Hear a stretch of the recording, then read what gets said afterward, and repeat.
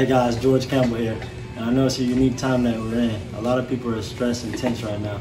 So I'm going to highlight a couple stretches that you can do at the comfort of your home to help stay loose and relaxed. This right here is a sumo stretch, which is good for the groin, help keep your groin loose.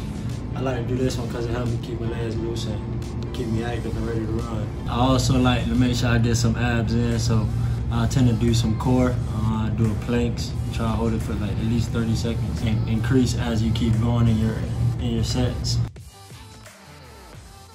Here we have the butterfly stretch, which is a very good stretch to loosen up the groins.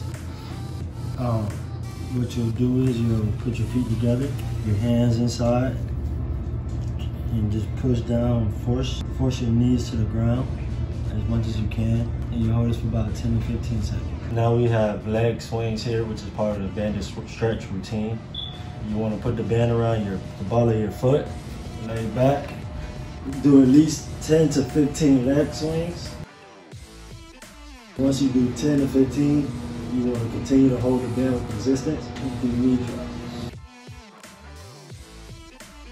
On top of that, you also want to add in where you will lay down, help stretch out the groin. So you're going to come down, legs up, put your knee here, resistance on the band. You're going to push on your knee and continue to push until you feel tension. And you're also going to feel, you can feel the stretch going all down your leg from your groin all the way up to your hip. You want to hold that for 10 to 15 as well. Once you're done, you want to flip it over and go right into a quad stretch, which is good to loosen up the quads.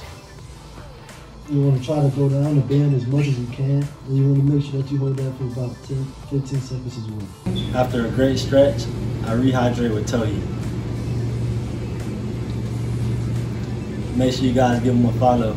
Stay tuned for more Tohi powered content.